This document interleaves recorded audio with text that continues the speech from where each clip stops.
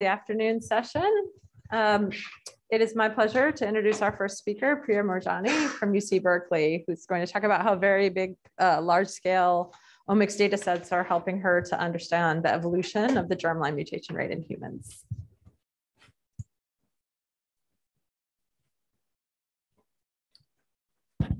Hi, everyone. Thanks for joining the afternoon session and to the organizers for giving me an opportunity to share some of our recent work with you.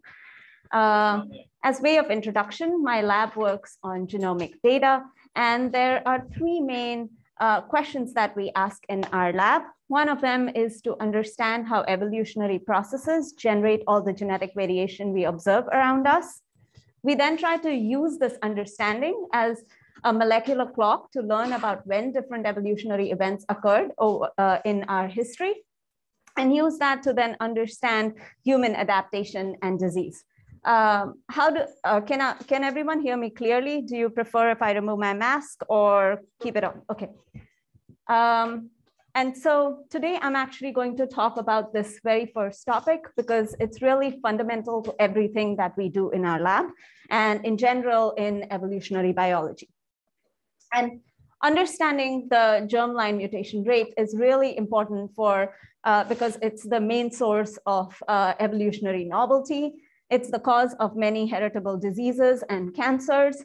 And also because mutations occur steadily over time, they provide a record of the time elapsed and hence act as a molecular clock for learning about when different evolutionary events occurred. Okay, I might remove my mask. The question of mutation rate is, as I said, really fundamental to everything we do. And the earliest estimates of mutation rate actually date back to 1930s, even before it was appreciated that DNA is the hereditary material. Some seminal work done by Haldane measured the rate of hemophilia in families and tried to infer what the mutation rate might be. And today, with large omics data sets, everything that we know about mutation rate is being revised.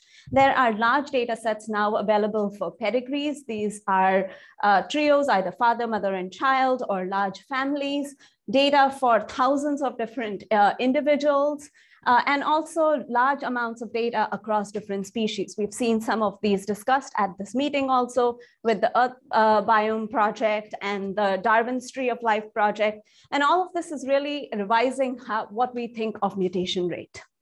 So let's first review what we know about mutation rate. So the textbook view of mutation rates is that mutations occur during development and ontogenesis, where in oocytes, all the mutations occur by the birth of the future mother. And in spermatogonial cells, these divide during development and then divide post-puberty in males. Such that if you wanted to build a model, we could then just conceptualize this as there are a large number of divisions in females between conception and birth. And then there is a period of stasis where there are no more cell divisions in the female germline. In males, the germ cell divisions occur during conception and birth. Then there is a period of stasis until puberty. And then post-puberty, the male germline, again, the spermatogonial cells continue dividing. Each mutation is each cell division is an opportunity for some errors to occur, and those can get passed on to the next generation as the germline mutations. So the number of mutations in an offspring then depends upon the different stage at which the mutations occur. So the different number of cell divisions that occur in each of these stages and the mutation rate in these stages. Now let's look at what we learned from the sequencing of families. We can directly sequence the genome of the parents and the offspring. And then at each position of the genome, we can ask, does the sequence of the offspring differ from that of the parents? You control for certain errors in sequencing, coverage, apply filters to be sure that this is not just a false positive or an artifact of sequencing, but indeed actually a germline mutation. And then you can simply ask, how does the mutation rate depend upon the age of the parents? On average, we find that an offspring has around 70 de novo mutations, between 70 to 100 actually, and this depends upon the age of the parents. For every year increase in the father's age, an offspring gets additional 1.5 mutations, and for every year increase in the mother's age, the offspring gets 0.4 additional mutation.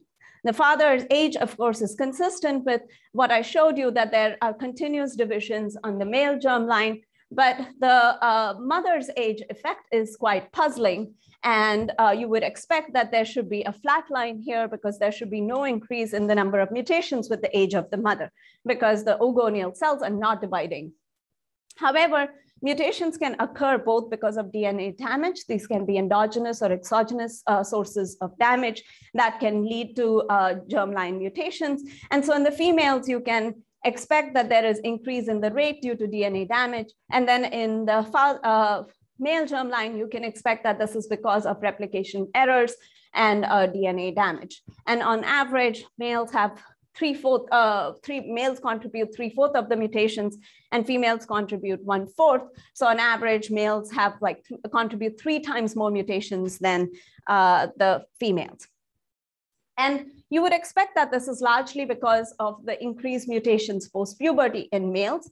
However, with this data, we can also partition the male bias in mutation with age. So you can go in and look at all the pedigrees whose parents were around 20 years of age and estimate what is the male bias in mutation rate. And then similarly, you can estimate the male bias with increasing age of the parents. And what you find is surprisingly a flat line. We expect this line to be increasing linearly, or even others have been even suggested exponentially with age, but instead we find a flat line.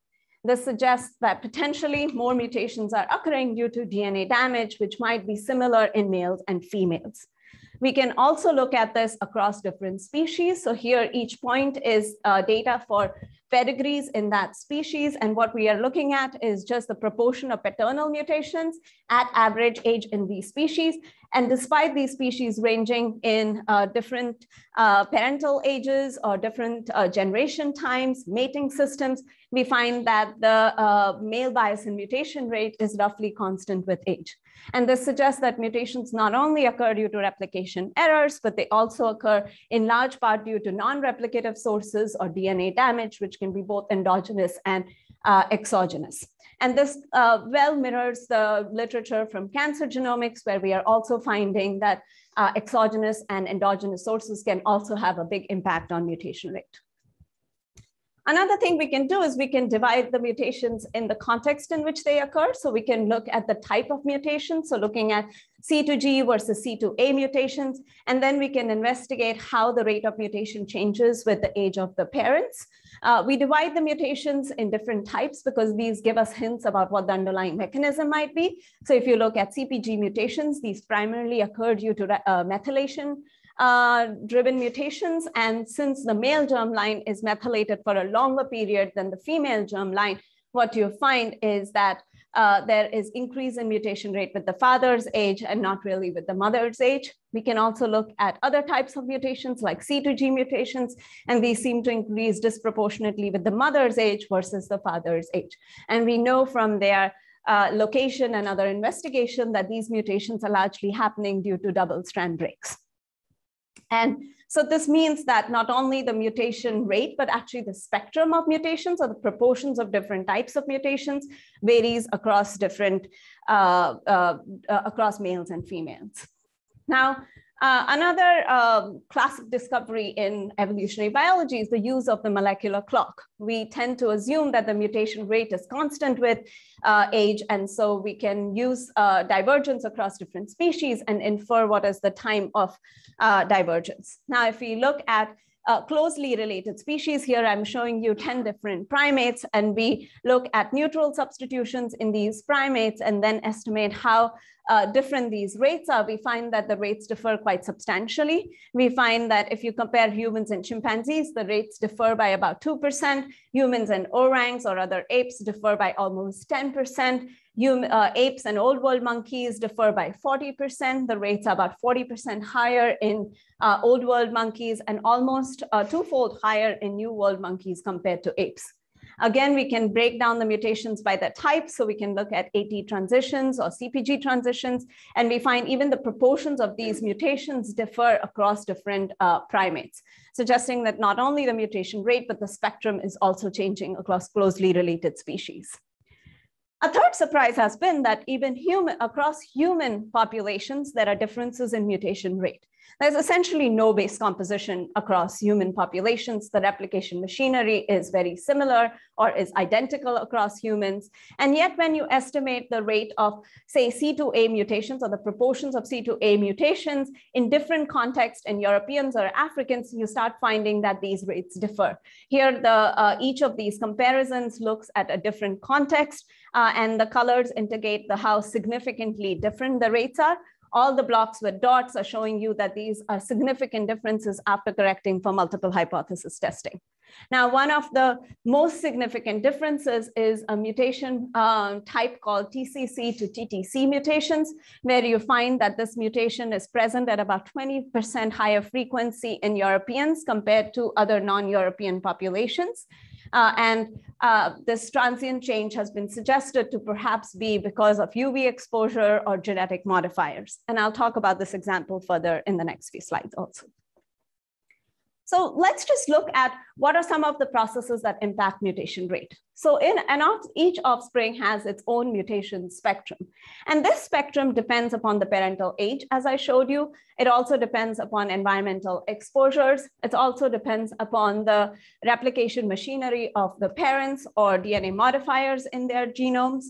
Over time, this forms the mutation spectrum of a population, but there are other factors that matter in this case also. One is demography that matters. Another one is selection. Selection purges out deleterious mutations. And another factor that matters is biased gene conversion. This is a bias in how you repair DNA. So in a heteroduplex, when you have a mismatch, there's a preferential bias towards repairing from C to G bases versus T to A bases. So this acts like selection, where over time this shifts the genome towards being a more GC genome. And there are counteracting forces in the genome that bring it back to equilibrium where the GC content doesn't change much, but there can be subtle differences because of biased gene conversion also.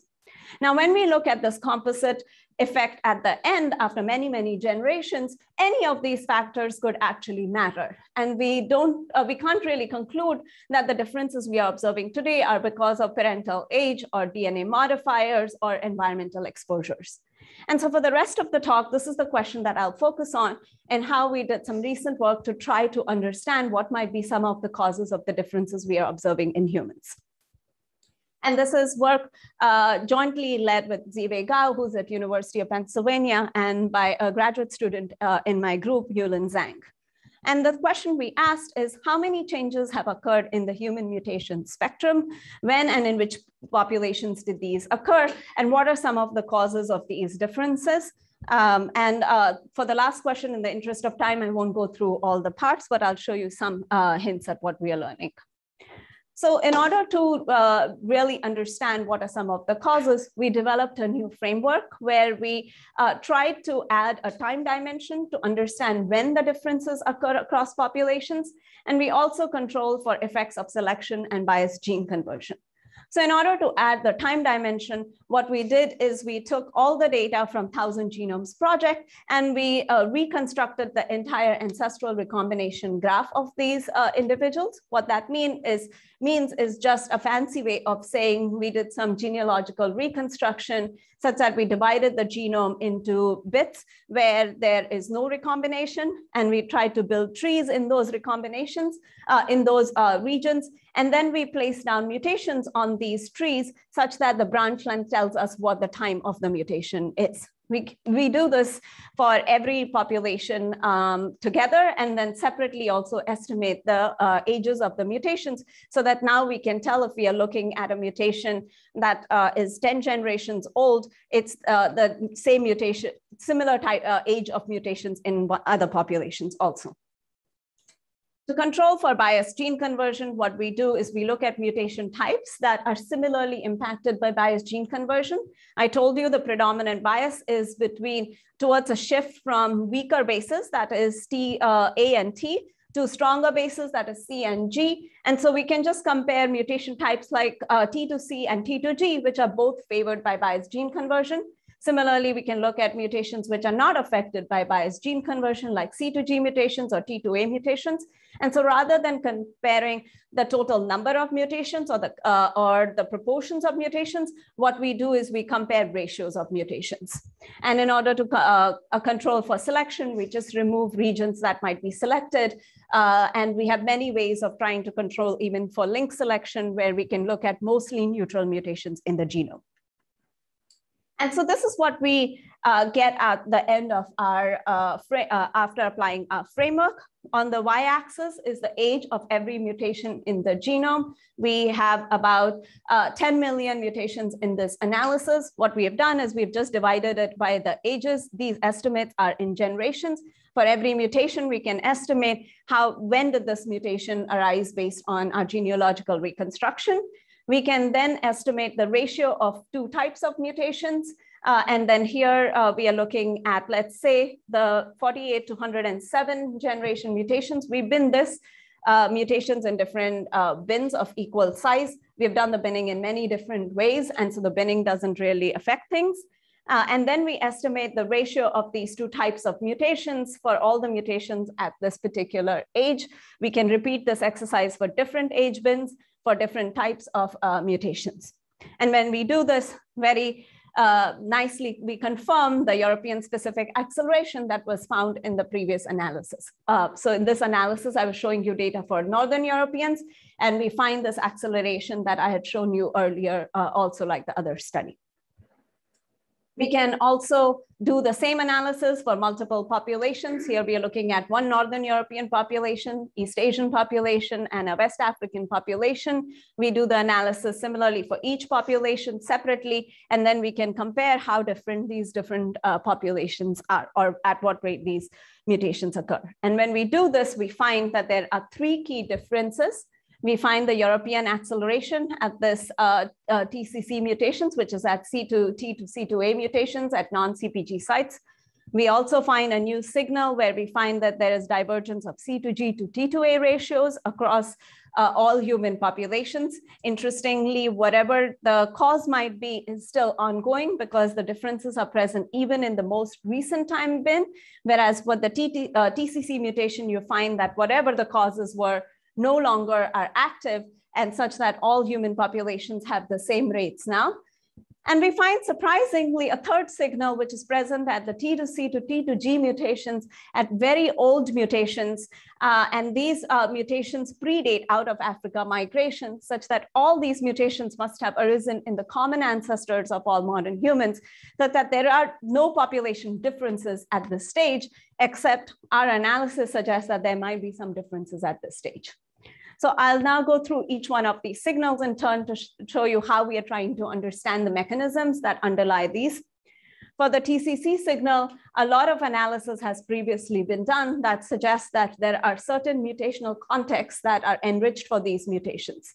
These contexts are actually surprisingly linked to UV exposure and are often seen in skin cancers, where the TCC context plus some additional contexts appear to be driving these differences. And so what we first did is in our framework, tried to look at specifically this context to see if we also see enrichment in these contexts. And indeed, our signals are significant in this case. We also applied it after removing this context. So we remove all of these extended contexts, and we still find that there are differences across Europeans and non-Europeans, suggesting that whatever the causes are not solely driven by these mutational contexts. And so it's been really puzzling to think of how UV might affect the germline. And so in some ways, this is reassuring that while this is correlated to the signal, it's probably not driving the signal. We have some other results in the lab, which we are still investigating, which suggests that there are certain loss of function mutations in certain mismatch repair gene that might be causing these differences. This is consistent with another hypothesis that was also put forth by the original study from Jonathan Pritchard and Kelly Harris that suggested that this might be related to genetic modifiers, which might be segregating in human populations, and that might have led to some differences.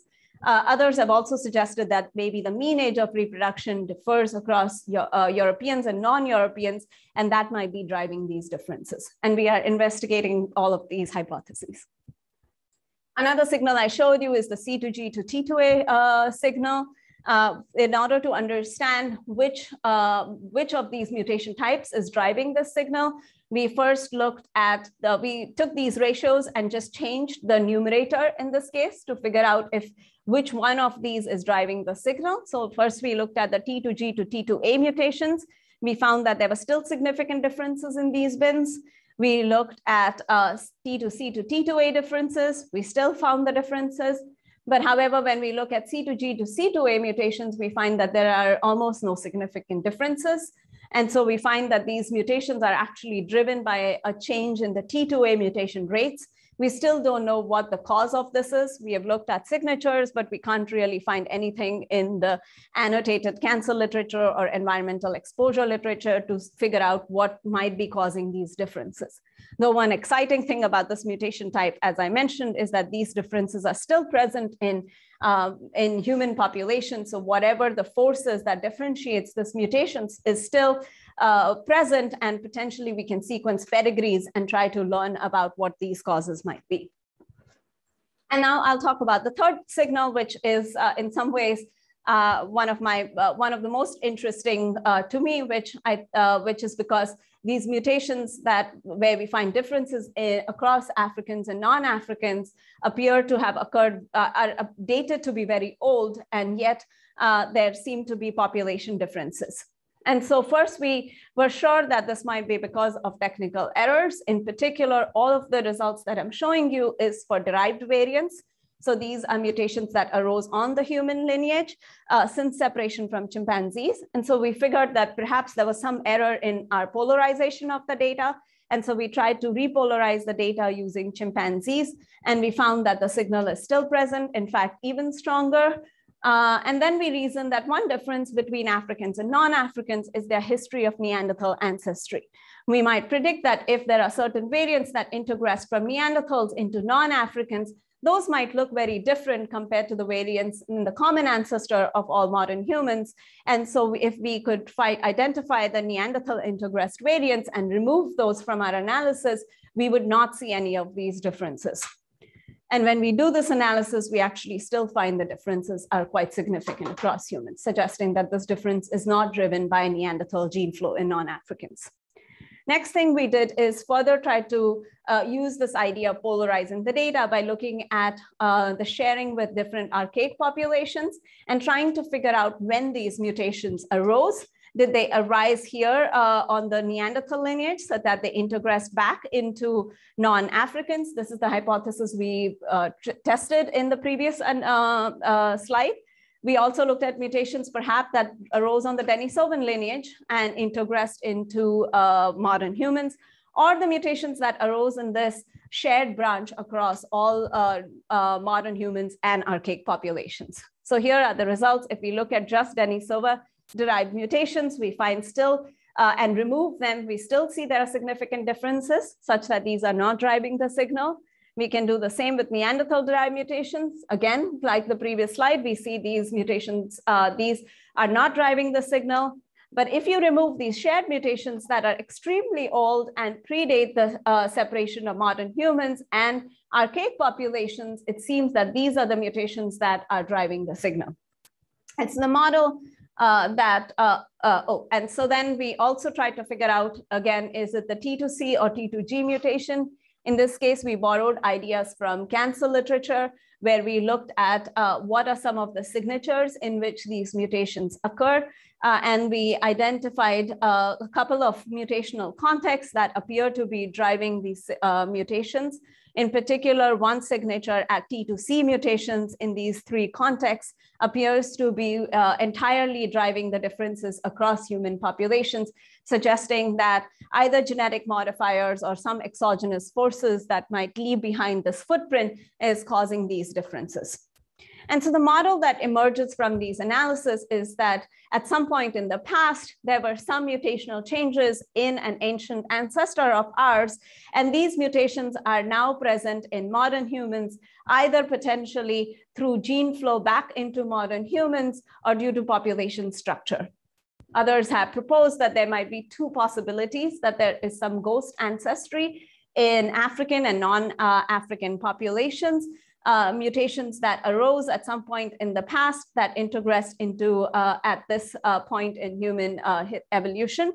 This figure is entirely from this paper and not related to our analysis. It just coincidentally fits very well with our results. Another model that has been proposed is this model of structure in the stem population of humans, where there is evidence from the fossil record that there were many, many human populations at some point in the past, and these might actually have differential contributions to living humans today. And today we are now investigating which one of these models fits our data better. So some implications of this analysis is that we find that there are not many non-replicative sources that can also impact, that have non-negligible force in shaping the mutation spectrum, like replicative mutations. Demography and admixture has pervasive impacts on shaping our genetic variation, and even impacts very fundamental processes like mutation rate. And also this has some important implications for molecular clock and its use, where we find that it's very unsteady at short time scales, where the rates differ by 10 to 15% across human populations, but puzzlingly across humans and chimpanzees, they differ only by 2%. So there must be some stabilizing selection to keep mutation rate at a lower rate and to have similar rates across groups. We are now looking at these questions using other kinds of omics data, in particular non-human species data, looking at single cell sequencing data, and then leveraging hybrid genomes, where we can actually look at the two copies of different genomes in the same cell, and then see how those get affected by different replication machinery. With that, I would like to thank my collaborators, in particular Ziwei Gao and Yulin Zhang, who led much of the work. I'd like to thank all my funding sources, in particular Coret for funding the research on the mutation rate, and my lab for very helpful discussions throughout the projects. Thank you very much. I hope I'm enough. Thank you, Priya. That's cool. You can infer so far back in time in a population specific way. Yeah. Looks like we have a couple questions.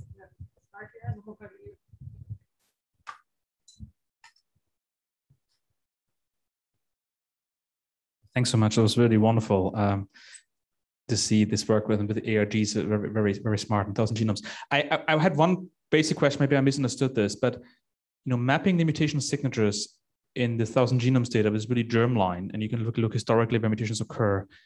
If you map this to these cancer signatures, isn't that surprising that you find UV signatures, because that's a somatic mutation? So how does that get into the germline? Obviously, oocytes don't get all that much sun, and neither does male sperm. So do you have an explanation for that? And would you not also have to measure somatic mutations in these sexual tissues to really map this over? I mean, that seemed very puzzling to me that you could find those. Yeah, so it is very puzzling to almost everybody, because we don't expect the germline to be impacted by UV. And so it's been quite puzzling to see this matching of the signature. I think this is correlation and not causation, though we are investigating that. I think we don't have to be concerned about the somatic versus germline analysis, because in the when you sequence a pool of cells, you predominantly pick up the germline mutations in those cells, and we are not looking at sort of the minority population as people do for somatic cells. We have also replicated this, replicated these results in multiple other data sets, and they seem to be quite robust. I think it's actually correlation, and we have some hints with a gene that appears to be potentially has a loss of function mutation, and that might be driving the difference. Yeah. Awesome. So one of the big conundrums in sort of cross-population studies are the different kinds of cancers that you get in different populations, right? HER2 positive, ER positive versus not. And BRAF is super interesting because there's this super recurrent V600E mutation. It's the one that, like, there was a massive paper a couple of weeks ago that everybody got cured, right, with this immunotherapy. So that VRAF V600E mutation is actually a perfect control for you for the T to A versus the T to G. Yeah, that's a great idea. We'll because definitely look into that. In fact, when I just sort of looked it up. When you look at V600 E to D in cancer, like you'd expect 50-50 based on, right? Because of the fourfold degeneracy doesn't add. In fact, it's like 95% V to E versus V to D. And so you have this circulating impact of this that then goes to all of these other tissues. So it could go gonadal, even if its origin is somewhere else. That's right? an important point. We'll try to look for specifically that type of mutation to see if that's leading to the differences. My suggestion is actually slightly, which is look at the, if you can, data from liquid biopsy. Okay. Because that circulating cell-free DNA data may actually be different among current ethnic groups in a way that could allow you to test some of this with the natural controls that there are in the genetic code. Because if you could tie it back to that, absolutely. There's even another element, which is the role that HLA and other circulating kind of natural suppressors of these are having. Because my guess is it's not crazy, right? Like humans did need to adapt to live at not only the UV light, but altitude that gives you different spectrum of mutation for a long time. So anyway, I think it's a real signal. Thank you. We are really interested in trying to understand the mechanisms. Ryan, can you get set up? Go ahead and get set up. We're going to take one question quickly, a quick one, while Ryan's sitting up. Very quick, great work. I don't know if I understood what you concluded about the non-replicative versus how does that square with the 3 times more mutation rate in males versus females, and also the age dependence of the father and versus no age dependence across the primates? I mean, I think that is the puzzle. Like, we always expect that increases with the age of the parents, right? With the age of the father, the continuous divisions that happen in the spermatogonial cells, except in pedigree data, you find it's flat. And if the mutations are predominantly occurring due to non-replicative sources at similar rates in males and females, then that would be the expectation. And so that's why we think that non-replicative mutations also have a really big impact. And this is seen in cancer literature too. A lot of exogenous sources or endogenous mutation modifiers, double-strand breaks are also leading to a large fraction of mutations. Thank you, Priya. Our next speaker is Ryan Schicke from Institut Pasteur.